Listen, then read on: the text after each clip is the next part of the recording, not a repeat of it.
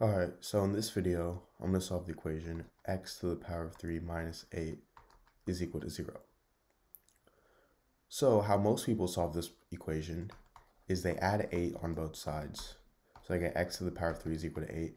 And then they take the cube root on both sides. So the cube root of x to the power of 3 is x, and the cube root of 8 is 2. So then they get x equals 2, which is a solution to this equation. But actually, there are more than one solution to this equation.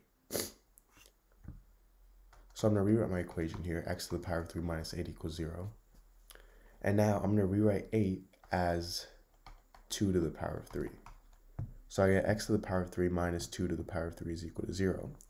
And then now I'm going to use the formula a to the power of 3 minus b to the power of 3 is equal to a minus b times a squared plus ab plus b squared. So in this case, this turns into x minus 2 times x squared plus 2x plus 4 is equal to 0. So now I get two equations. I get x minus 2 equals 0 and x squared plus 2x plus 4 equals 0. So for x minus 2 equals 0, I get x equals 2, which was a solution that we already got. But now see, on top of this, we have a whole nother equation with two more solutions because it's a quadratic equation. So to solve this, I'm going to use the quadratic formula.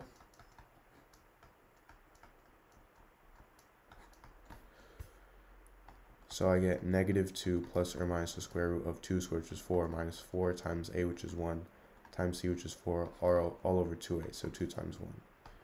And this turns into negative 2 plus or minus the square root of 4 minus 16 over 2, which is equal to negative 2 plus or minus negative 12 over 2, which is equal to negative 2 plus or minus 12i over 2, which is equal to negative 1 plus or minus 6i.